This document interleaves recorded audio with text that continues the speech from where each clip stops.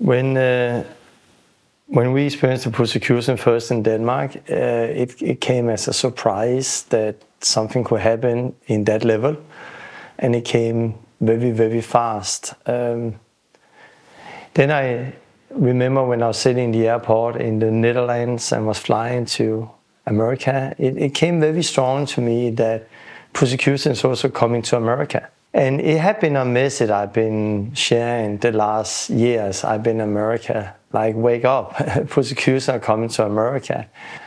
And I feel really strong now that God have not only given me a message, but somehow He's helping me to become the message, to help to prepare the church together with a lot of other amazing people out there who are waking up, because there's many people who are awake right now, and there's many people who are preaching the same message I'm preaching, and I'm thankful for it, and we just need each other, and we need to stand up, and it's happening, and it's happening now.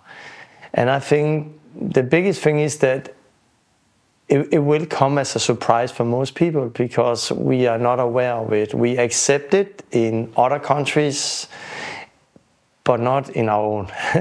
Not where we are, or not now, or not me.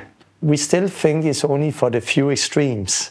It's only for those few people out there, and somehow we think we are safe as long as we don't do what they're doing. And no, you're not safe. Not if you really follow Christ. And God showed me in there that right now, yes, it's only the few, but very soon it will be the many. But it will end up as the Bible has promised, and be everyone who confess Jesus as Lord. And we really need to wake up there, and we should not close our eyes and shut our ears up and hope that it just go away and it disappear, because it's not going to go away. It's not going to disappear. But we should learn how to deal with it. And I can say very short, when I came to prison the first month, I was depressed. I was not doing good.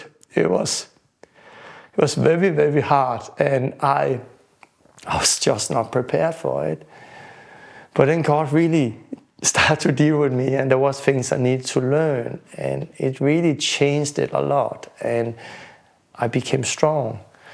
And I actually want to say I'm somehow thankful I did not come out just after a month, because then I would come out and put fear in every one of you out there who is watching me, and say, be afraid, stop doing what you're doing, be afraid, because this is terrible.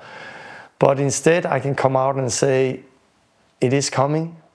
It's not going to go away. We cannot just close our eyes and shut off our ears and think it will just disappear. It's here, and it's here to come, and it's going to get worse.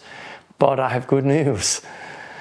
God is faithful, and Jesus is with us, and we can learn that suffering and persecution is not our enemy. It's actually God's way of dealing with us and making us strong.